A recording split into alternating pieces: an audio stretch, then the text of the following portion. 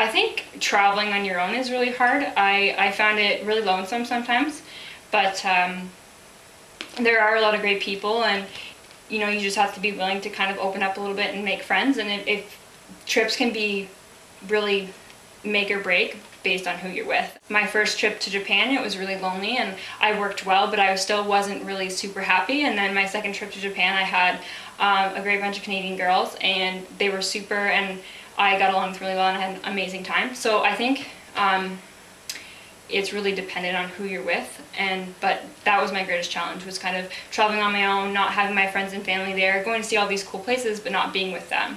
Not being able to share it. Yeah, like, you want your boyfriend by your side, or your mom, or your best friend. You're like, oh, okay, this is great, the Eiffel Tower is beautiful, but I want to share it with a certain person, and the models are great, but it's not the same as having, your loved ones there. So.